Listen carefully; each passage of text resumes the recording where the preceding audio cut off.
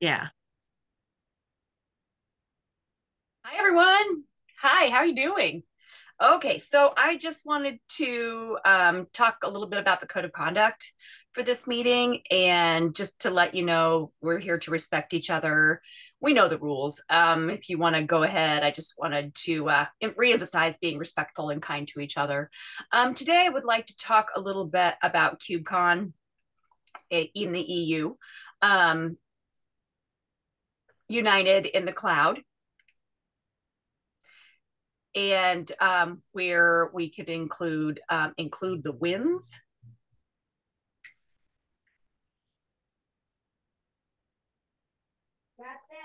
Okay. So we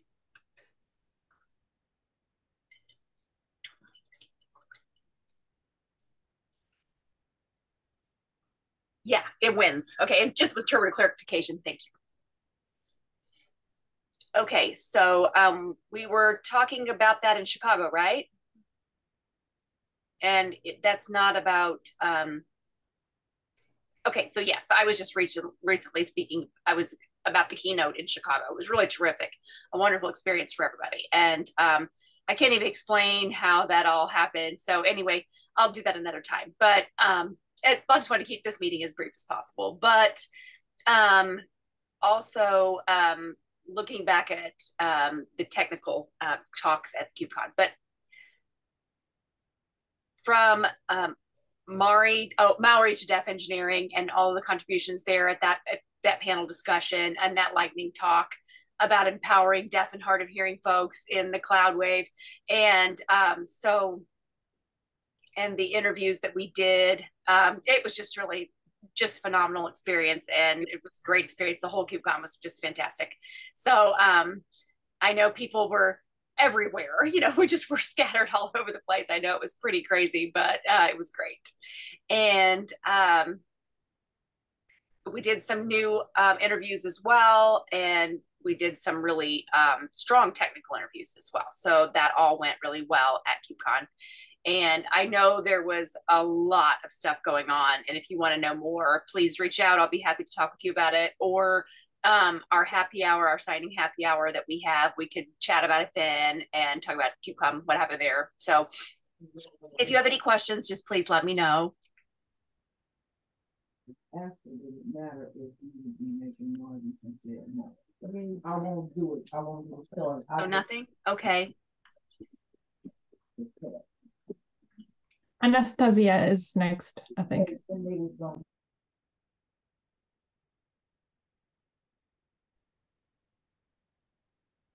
We were going to talk about language access at KubeCon and what we do for Europe as well. So um, we we were talking about if we wanted to use Universal Sign Language, ASL, or some different language or combination thereof. We've got a bit of a problem because I'm not sure interpreters have been to that conference before. And I'm not sure they fully understand about how communication works with interpreters and why we would need sign language access there and those sorts of things that we're having some problems we need to address with making decisions about how to move forward on that next conference and deciding what is best for us. And yeah, if we want more signing, and you might want to put it in the database what you're thinking of, it, and then we can reach out and get interpreters once we decide what to do. And we have some of that world collaborative sign language kind of gestural universal sign that they do. And like the World Deaf Federation, they've had that sort of thing there too. And I would like to kind of understand what their experience of the universal sign language was there. If they used ASL or universal interpreters or what they did, and get that understanding going. So what did you want to talk about now? This is Malad here, and I'll do this. Just one little quick thing I want to add to clarification for the interpreter, if I could just add a little bit. When I'm signing for Catherine,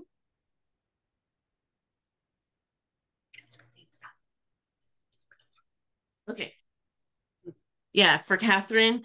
So, oh, her sign name is Catherine, just clarifying for the interpreter. Go ahead. Martin has a question. 1 second. Okay. I'm hoping to sign. I don't have ASL. I use international signs. So I'm going to ask the interpreter to interrupt me if they don't understand. But we were talking about having interpreters using one language. And I think it's best if we just have one international sign interpreter instead of having many different languages. And we just need people who have awareness and understanding of international sign. And we want to make sure we're finding and it can be hard to find people that are really good interpreters at that particular language. So in our country, I do know a few people I can coordinate with, but I think we should be able to find interpreters who can come and do international sign. And if people want to find interpreters from their own countries, they can do that to work alongside those international interpreters. Hopefully that message is clear for everyone. So Anastasia is saying, so for the conference, having one interpreter, we'll definitely need a team of interpreters because of the amount of time, so they can switch back and forth, because they definitely get tired. It doesn't really matter what language we choose. We're going to need a team so they can switch in and out. Probably 2 to 4 interpreters.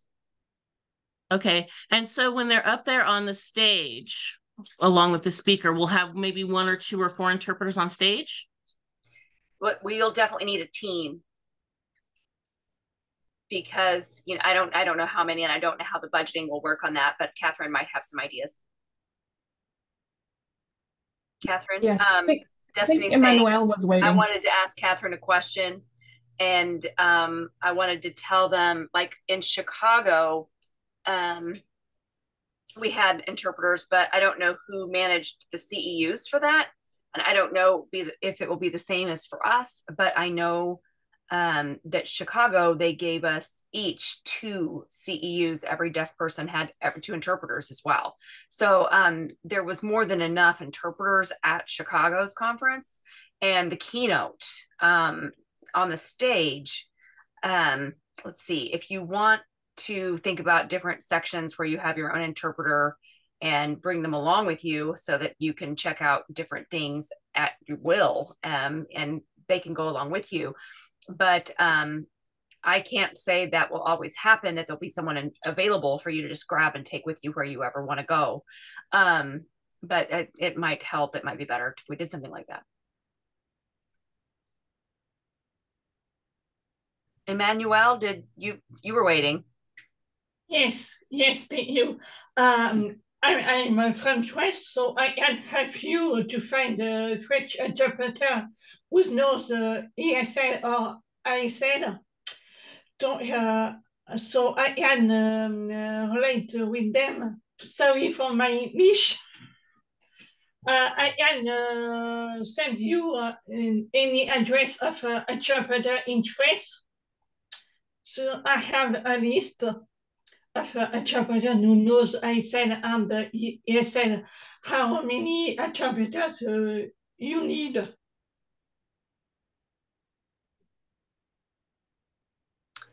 Anastasia says,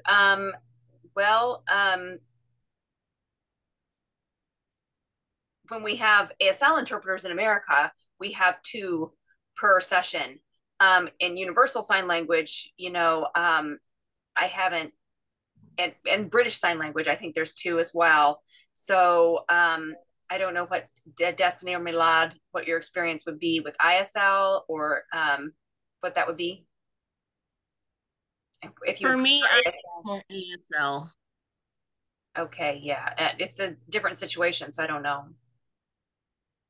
We must know how many interpreters you need to train them. Can I just, so oops, sorry. Catherine, did you want to go ahead? Yes, I don't think we need that's for us to figure out right now, right? That's the problem for the CNCF. So the CNCF will see how many and where, like what we want to help them is like, can we recommend agencies?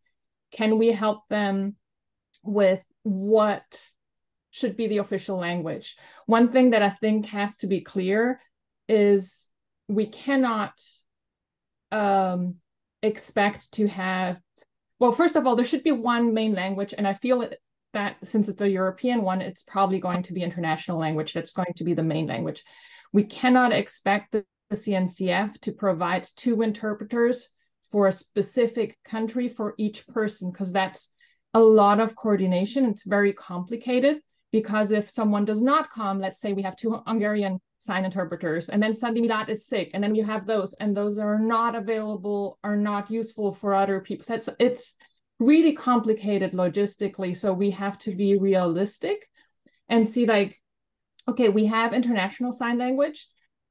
My question is like, I've seen you communicating, and I know you're all from over the world, and somehow you are able to communicate. So it seems to me like so I don't know what the ideal is international sign language like accessible to most of you? It's like, because I've seen you talking, I cannot differentiate between ASL, of course, and whatever else you're talking.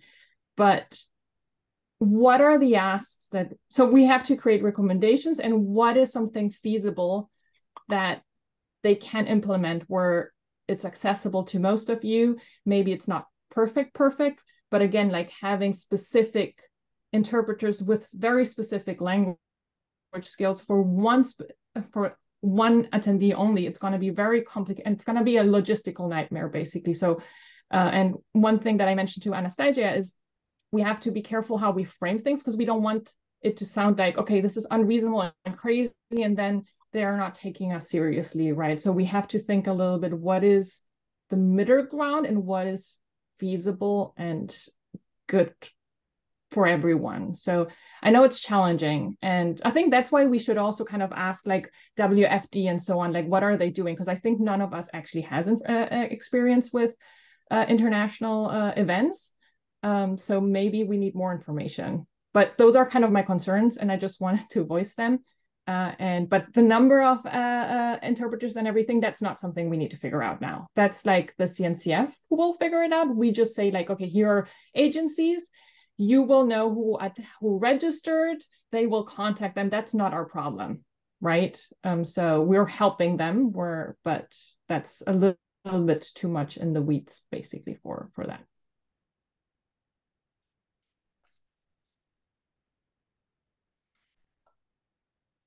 So this is Martin, and I would like to add something.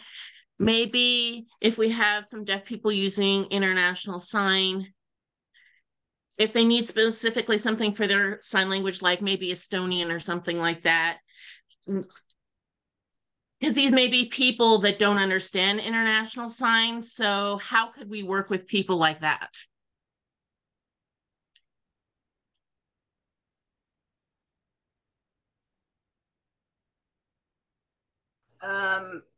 Who wanted to respond to Martin? Well, Destiny's saying, I would like to emphasize, okay. So Milad and everyone who is in the EU, okay.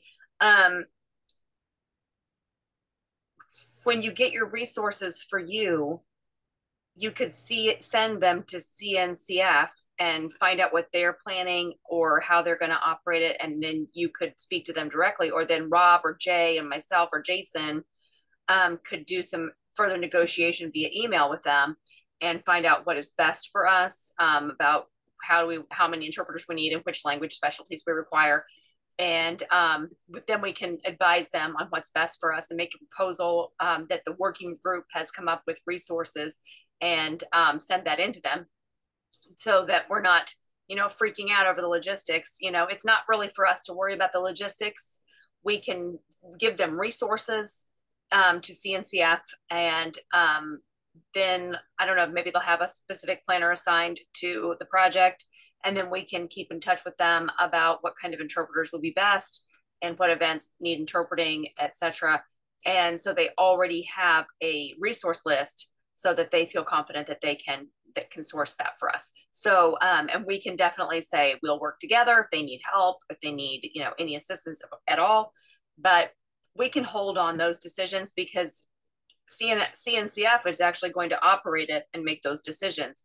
So if we want International Universal Sign Language, we can certainly make those recommendations to them, and they'll negotiate with them from there. And so that's what Rob and I did for Chicago. If we had any issues, we negotiated via email, and would say, oh, that's not right, or we prefer this or that.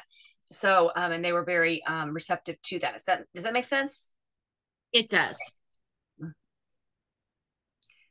Yeah, I think that sounds good, Anastasia saying. And Destiny says, well, yeah, we had a great learning experience in Chicago, but EU will be, again, a new learning experience for all of us. So I'm hoping that we could have more people stand up and say, hey, here's what we need for interpreting, and this is what we need you to provide, and we can learn from that. And I don't want it to be, I don't want our expectations to be super high, though, because if we get there and then we're overwhelmed, I want reasonable expectations on this front for everyone. So I don't know how, we don't really know how it's going to work yet. We're hopeful, and we're not going to be afraid to make recommendations to them and hand them resources, but we don't know exactly how it's going to shake out. Does that make sense? Okay. I got it. Oh. Okay. Go ahead, Catherine. Did you want to say something again? Sorry. Okay. So I think just because I think we could probably talk about this for an hour, and we have lots of other things on our list. I think the best approach is really figuring out how other organizations who have done international events for deaf people, what's the best practice, right? And then maybe work on the document that Anastasia created, and then kind of come up with something more concrete. But I would really kind of want to know what they do, because it is complicated. It was a lot easier in North America, right? So we have to acknowledge that it is a lot more complicated, and we need to find something that works for the deaf attendees and is not crazy for Linux Foundation. And so we don't need to reinvent the wheel, right? Like other people have done it. So I think let's see. And if you have other ideas for organizations to ask, please let us know. Let's reach out. I think now focus on reaching out on an organization, asking them what are the best practices that you have identified, and then kind of put that into the document. I would also recommend trying to do that as soon as possible, because it takes time to plan.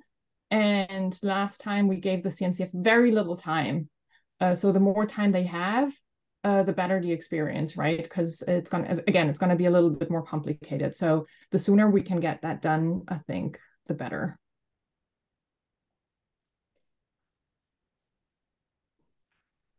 Anything else on that topic? Anastasia, you maybe? Catherine, I will send an email to the World Federation for the Deaf today, and we can close this topic and pass it on to Catherine for other items that we wanted to discuss today. Okay. Okay, so KubeCon Paris scholarships are open. So everyone who wanted to attend, please go ahead and submit that form. There are two questions that I wanted to have. In one, it says, please list any CNCF projects you have contributed to.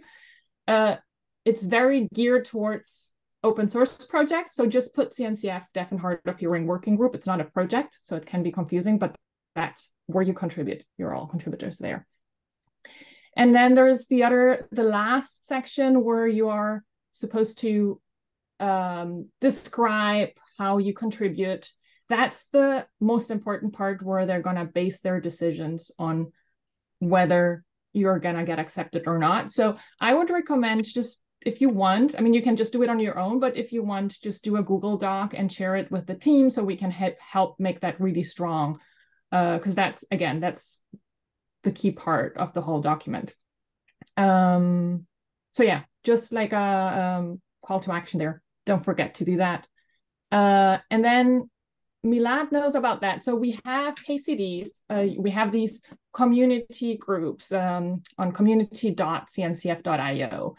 And these are local community groups and local events that are done all over the world.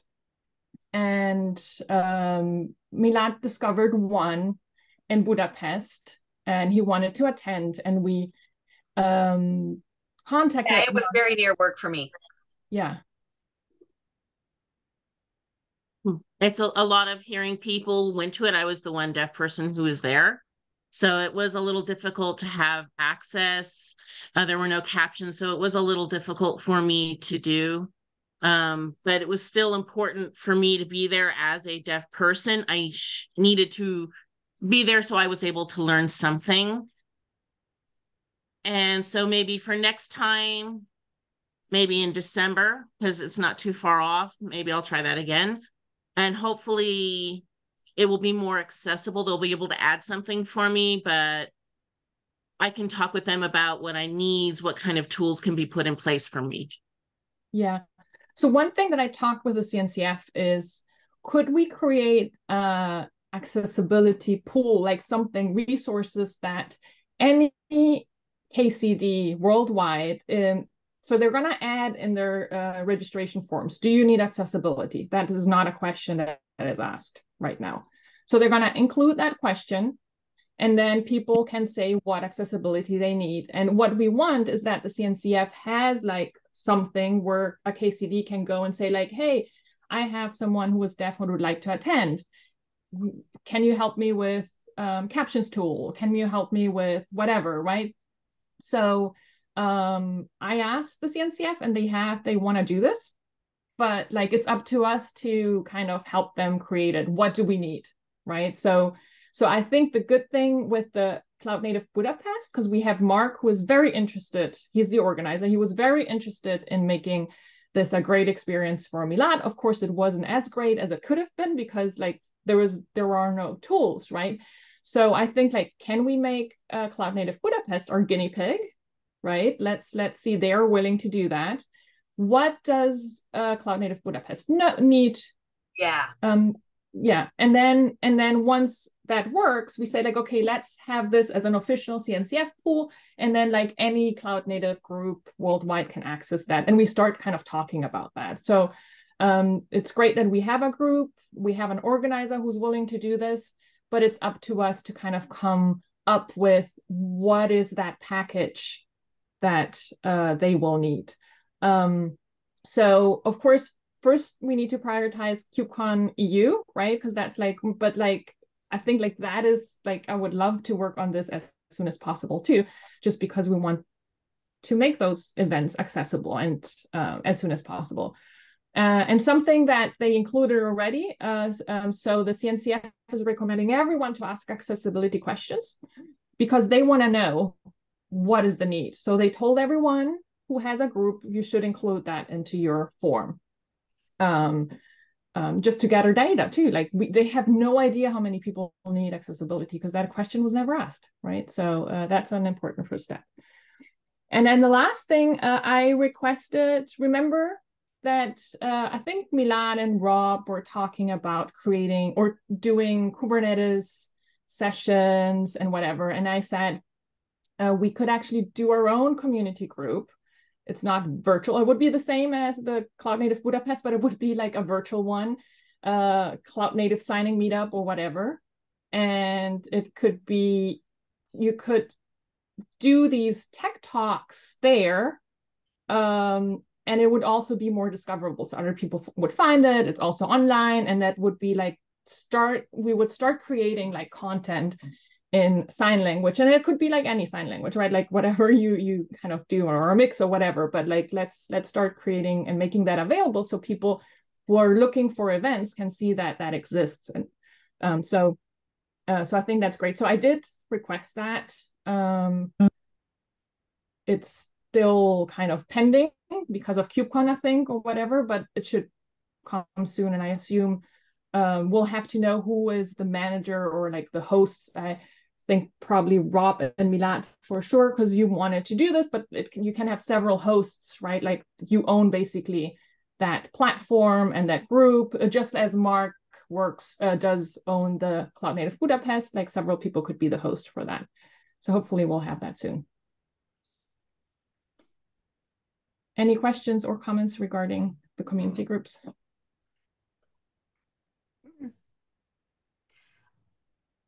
Anastasia saying, I do need also for like accessibility problems to be remedied in the UK, because I know we were working with them and I know they're focusing on KubeCon EU now, and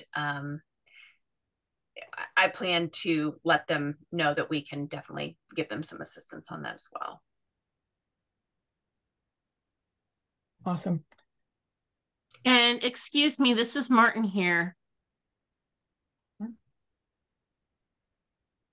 I'm having a hard time watching everyone, and it's kind of hard on my eyes because it's very small. So I'm going to leave so I can get some second screen. So for about 2 minutes, I'll be gone, and then I will come back when I have a nice larger screen, okay? So you're welcome to keep doing your thing. It's just I'm going to be stepping away from my computer. Okay. Okay, sure. And so the other thing is what I'd love to, this is a long-term kind of project, but I would love to start building a database of interpreters.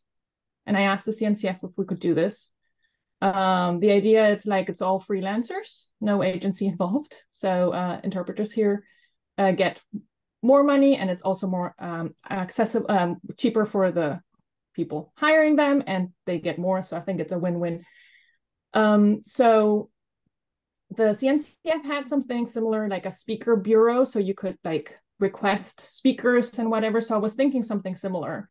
And this is for interpreters all over the world, right? And people could say what kind of sign language they have, where they're based, if they want to do, are available for doing things virtual or in person. It takes a long time because it takes a long time to actually find enough people, so it's useful. But the CNCF said they would be willing to do that or interested in doing that because they also want to have access to good interpreters. We could also try to provide training material because our, everything in Kubernetes is very specific. So how do you sign Kubernetes? What are all the, so people can start getting used to it a little bit with the technical cloud native terms, making it a little bit easier.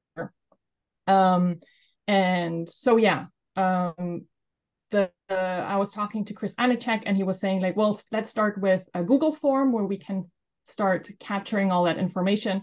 So interpreters here as well, if you're interested, put your name down. It's supposed to be good for all of us. So yeah, and like if you know, I think first of all, like what do you think about the idea? Because I like it.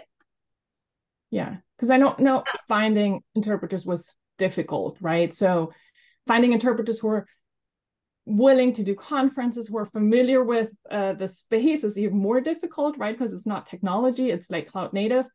So again, it's a long-term project, but I think like as people see it and as interpreters see the benefits of kind of participating and learning about that and being more active, I think like it can grow. So hopefully maybe in a few years, you have a really good database.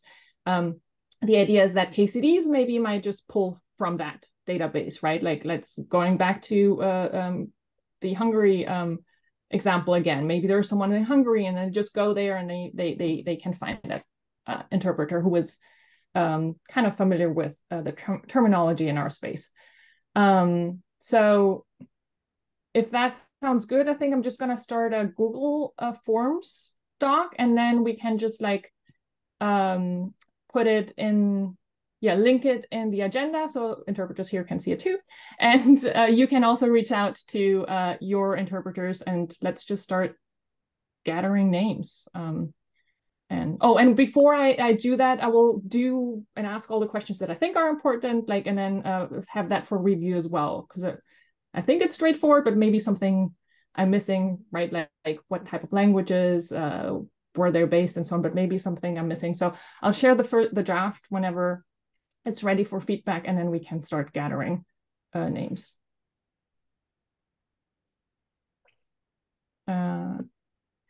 And I will answer that in a little minute when I'm done. So the other thing I was talking to Chris Aniszczyk as well. So the people who were there at KubeCon, you saw that there are awards. And I would love to see awards for companies that hire people with disabilities, right? Like companies, and not necessarily like the big ones like Apple and Microsoft and the companies that actually have a lot of money. But I think that's a nice way of raising awareness about, and then also like, you know, giving a shout out to companies who are making that investment. It's more of an effort than hiring a hearing person. And so we do want to celebrate that and kind of give them credit. So it's up for us to come up with a name. So I think we can actually basically do that in Paris. We have to come up with a name and probably also kind of figure out how we select a company. So we don't have to figure that out right now, but foods for thoughts. Any ideas or comments on that? Yeah. Yeah,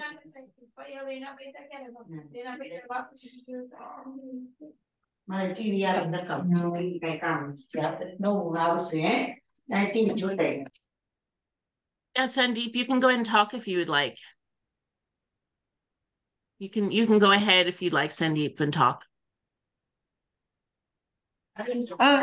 One question I have is, so the company that we are planning to give an award to, it has to necessarily be working with the awareness technology. Like you said that we want to give an award. You said that we want to give an award to companies who are hiring people with disabilities. Okay? Yes. So my question is, does the company necessarily have to work in Kubernetes technology, or it can be any technology?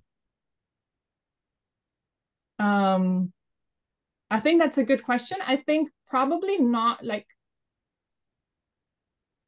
I think they don't have to be like super into cloud native, but maybe somehow like in that space, right? Like use cloud native technologies or something. They don't have to be like very, very cloud native, but I think like a link would be important.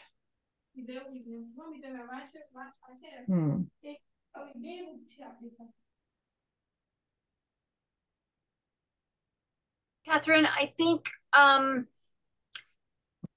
link to the cloud native local opportunities might be something good if we knew what was accessible and what efforts were being made, you know, so we could thank them.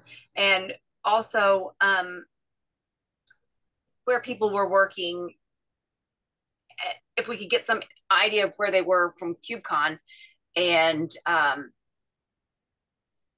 then have them be like a part of the cloud native community in terms of that. I don't know. Well, that's our goal, Destiny's saying, and that is to demonstrate, hopefully, to other companies who can see that and duplicate our efforts there. Yes. So just to let those companies know, if they want to hire people who are deaf to join their companies and grow that network, there are resources there. Yes. So what we can do is educate everyone, and give them some visibility on it, and educate them so they can know that there are resources there and they can feel more comfortable to move on with hiring more of us. And it doesn't have to be that hard. We can help make it easier for them. So that would be something that we could do, that other companies who've done it could partner with companies who have not, to demonstrate that it is a possibility, it's doable, and here are the resources you need to do that. So I don't know the right word for it, but when people can see someone else doing it, and they can hopefully, by demonstrating and educating, make other companies feel comfortable to do that as well, and think, well, maybe it's not as bad as I thought. You know what I'm saying? Yeah. So I think we also want to get to employers, right? Right now how do you make conferences more accessible? We started with the big ones. The second one is like, how do you make local events more accessible? The next one, which we really have to focus on, because this is like an open source community, is like, and it's probably not going to be that crazy, but it's like, what do project need to know, right? Like project owners and maintainers, so people can contribute to open source project. And then I think we want to do that with employers, right? Because that's actually the most important part of all, right? But so I think, like, as we work on those recommendations, I think we should also kind of see how can we use that, companies who want to help educate other companies who are kind of curious and want to know. So I think that's like that's going to be probably the biggest phase and the biggest challenge, just because there's so much, it's much more difficult to make wins there.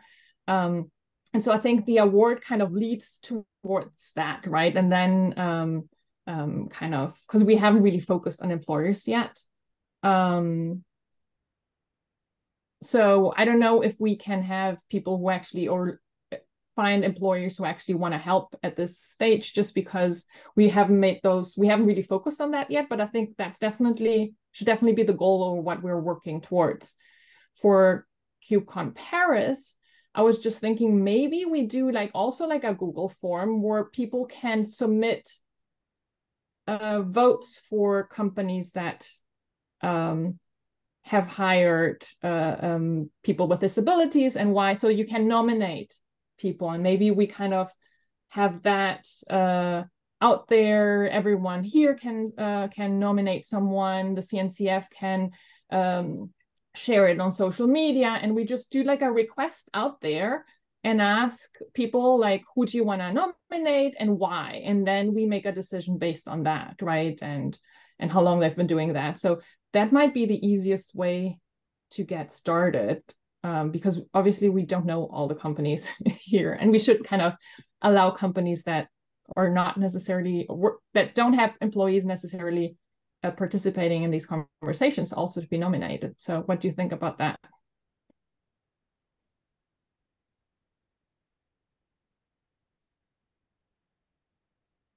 I like that, Destiny says. Yeah. Okay. This is Jay. I was wondering if we could have a way of linking up people with disabilities, like those who are deaf and hard of hearing. Sorry, can everyone see me okay now? Yeah, I'm sorry. Go ahead, Jay. Yeah, if we could have deaf and hard of hearing folks, or people with disabilities in general,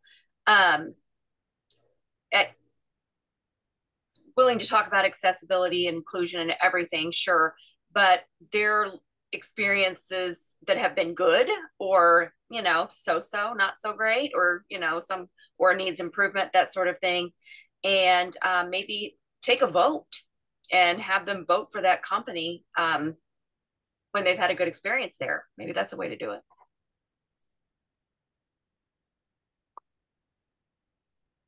Destiny, I understand what you mean. So, for example, if you've had experience with your company that's not been good, and we could offer to give them resources to help them improve their accessibility experiences for employees, and in the hope that they will alter the way they do business and maybe become someone who is voted for in terms of a company receiving accolades in the future. So I don't know, just hey, it would be better for your employees if you do these things or utilize these resources, or this is how you could support your deaf and hard of hearing employees. And if they do make a change, applaud them for it, and maybe they could at some point get a most improved vote or something like that for making the effort. That's just an idea. I'm looking for the right words. I don't know, but correct me if I'm wrong, but that's just a thought.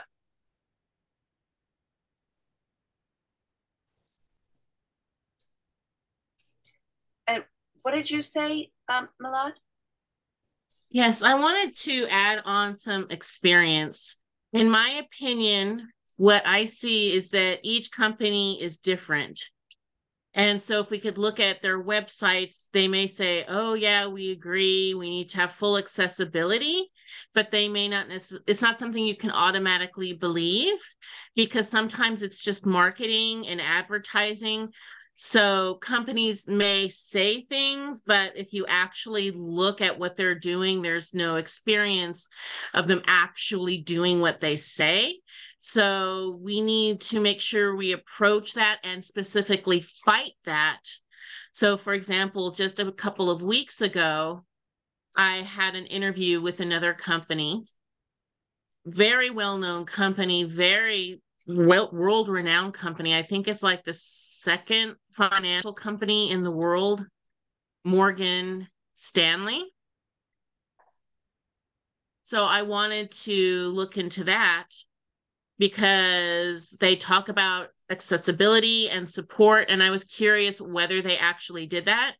So I sent a resume and CV to them, and the next morning, they said, yep, we're ready for an interview.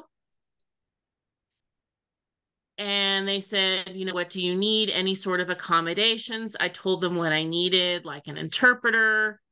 And if I were to work full-time, I would need an interpreter because I want to make sure I'm able to work smoothly with my colleagues. And then for the last interview, I said, I do need captions. And if we can bring an interpreter. I felt like everything was looking great. And then the day of the interview, it didn't work out. They didn't know how to turn on the captioning. Everyone was very confused and lost about how to do that. And I had sent all of this information in email, but they hadn't followed through on anything. And they were very apologetic. And they said, well, let's try next time. But then things kept getting delayed. They kept having to learn something new about how to make accessibility work. And it was going higher and higher up the chain. So obviously, to actually provide the access wasn't as effective. Once we finally got everything working, the captions were there. But then they said, well, we can't have chat. I was blocked from using chat. Well, I'm not then able to access and give information from my side. It was one of the worst experiences.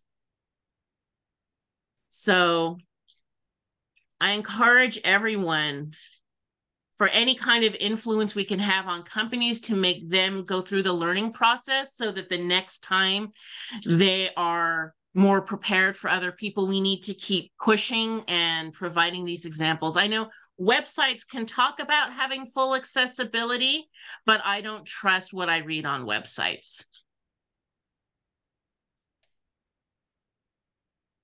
Yeah, I think that is something that I would love to do as part of the employer education as well, is how do I, or best practices. I know you provided all that information, right? But yeah, I mean, there is a lot of like ignorance or no experience or whatever, and people were apologetic, which is a good sign, right? Unfortunately, I didn't read it properly, but like providing guidance for employers while interviewing, what for hiring, right? So ideally, if by the next interview you can send them a link to a website versus like putting everything in there, right? So I think that will be really helpful, right? It will also help other people who may not know what to ask for until it actually happens, right? And you may forget things or something. So I think that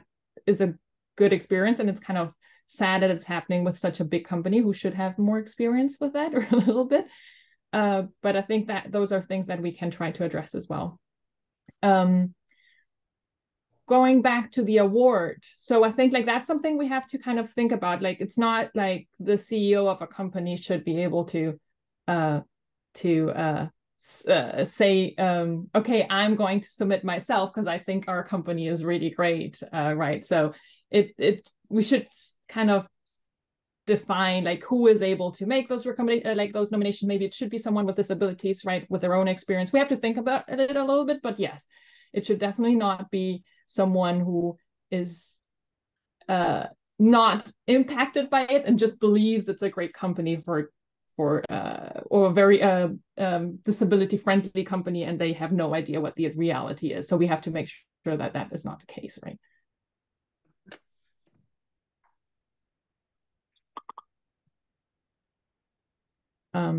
So I think like let's do that, right? Like, let's come up with a little form. Again, I think I put that as the third priority, because the most important thing is like figuring out KubeCon EU, figuring out community groups, and then the award. We can do that a little bit in parallel, but I think those are kind of, because there are a lot of things that we want to do. So I want to keep us a little bit on track of what is the most important thing. So if there are no other oh no, sorry, I almost forgot this last thing, and I know Anastasia was interested in that. So while talking with Chris Anichak, again, that's the CTO of the CNCF, he told me that there is a budget for creating educational material. The Linux Foundation has budgets for that, and it was like, oh, if there is anyone in this group who would like to do that, you know, in sign language or whatever, because that's like a field obviously that is not covered. There is a budget for that. I don't know how it looks like, but I assume like people are compensated for creating that. I know we have people on this call as well who do that as a hobby. So I don't know if that's like some interest. I know Anastasia has interest in that. It kind of fits into the community groups thing as well. So that is more like live, but like it's also educational. So that would be really cool, I think, to create content in a sign language about cloud native. So, Anastasia, did you have any questions? I know that we were going to talk about that, but yeah. Oh, you're talking about the educational materials. I would need more information on that, and like would need to come up with a plan.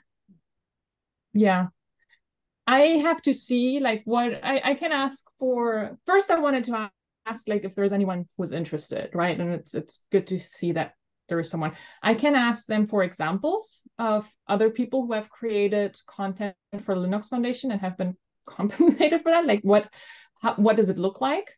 Yeah, then we can take it from there, right? And I think like it would be great to kind of combine it with the live community groups. It's like if one of you does like a TED talk there, maybe do something a little bit more polished, but then like for an actual like long-term kind of video that lives a little longer. Yeah, I think it would be, I don't know, like combining that, since there is an interest in that as well, would be great. But yeah, I don't have too much information, but I will ask for specific examples so you can have a look at what that looks like. Okay. Maybe I can add something as well for content, technology content. About 3 years ago, I started doing some content on YouTube where I wanted to showcase more deaf people and to show the technology that they can learn. And up until now, it seems like the community has really grown. Honestly, worldwide, it's grown. So now I'm starting to see more proof of how this works, so that it's something we can actually show that there is accomplishment coming from this. So maybe we could support this and invest in it to make sure that tech content is provided. It would take teamwork on how to get that up and running and get that content out there. So, but I do see YouTube as a fantastic place for content. I mean, millions of people watch YouTube in a month. So I think that would be a great place to put out the content. So I would suggest YouTube. Well, yeah, and the good thing, or one thing that is beneficial doing it as part of the Linux Foundation, is that that gives a lot more credibility. Like, I know it's a huge name, you know, so it's like, I think like the YouTube is great too. I don't know where that kind of content lives, but like whatever is done in the community groups can certainly be also like republished by the CNCF. But like leveraging the Linux Foundation name and doing like signed content, technical content within that name also kind of is a totally different liga, right? Like, so I think like if there is any way we can do that, I think that would be just amazing, right? Because it shows also like the embracement from the Linux Foundation and the support. So I think we need everything. But yeah, I don't have, I'll follow up with more information about what it is and where it would live. I think it would not live on YouTube, the one that is paid. I was thinking Okay. of like Harvard University in the US, or any of the big universities. They'll have people sign some kind of talk, some educational talk, and it's like a big platform is what I'm trying to say. And Linux would be a big platform as well. And it'd be better than just one person putting out their own content somewhere. So it would be like the branding, the name would lend it clout or credibility. And so, just see what I'm saying? Yeah. Oh, yeah. I'm thinking too, if we really make sure it's good and open for, wait.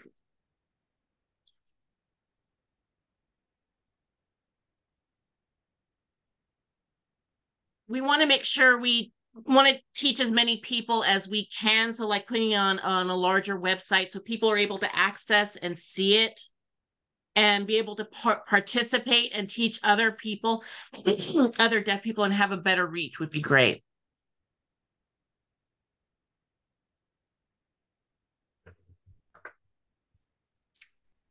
We only have 5 minutes.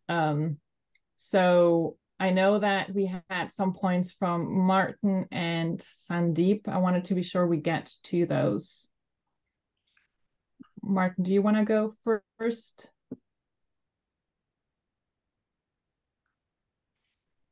Okay, so I was talking about speech to text. So really quickly on this topic with speech to text, there's really no way to focus on the machine. I mean, I know there's a lot of things growing on how to get the machine learning going and get the technology, but I specifically want to focus on connecting interfaces. So that way we'll have better captioning, better speech to text, so that we're able to get all of that information in one central place where we can all build and grow on the technology. And I want to improve accessibility for everyone. So for one example, maybe having 5 people who work together sharing ideas and all working together. So I think that would only make accessibility better for everyone. So it's important that it's an open source. And I know CNCF has people who have experience in working with this, and that's great. They're very excited to want to do this. But I also am thinking of finding other people who are interested so that it's not too focused in one area. So that was one idea I wanted to put out there.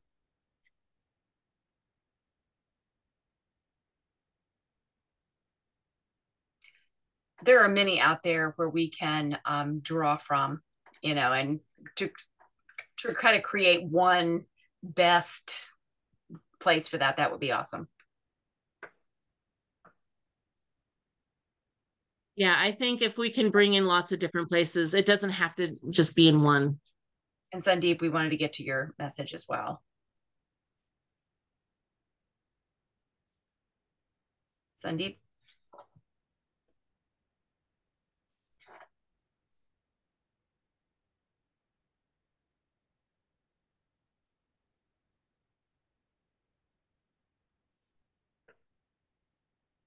Sandeep, did you want to comment on what you put in the chat or on the agenda?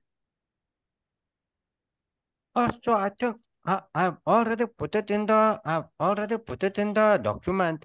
Do you want me to speak it again?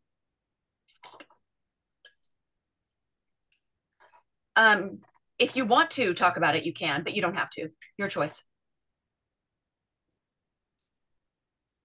Because I think we are running out of time. Okay. Maybe we can just continue the conversation on our Slack channel. Sure. Yeah, we can definitely do that. Yeah. We always run out of time.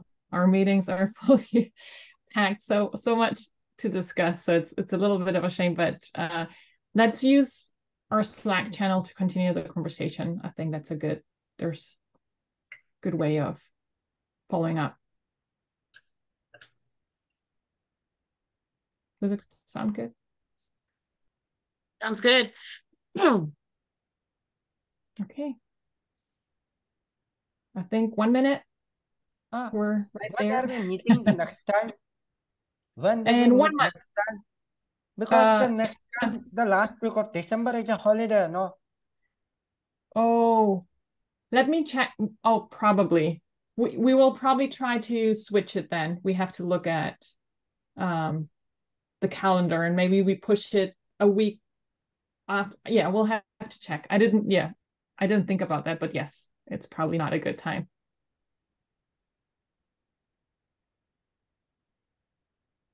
Okay. I'm really happy to be meeting you all for the first time. Yes, we're excited you made it. So glad you showed up. Bye. Bye, everyone. See y'all later. Bye-bye.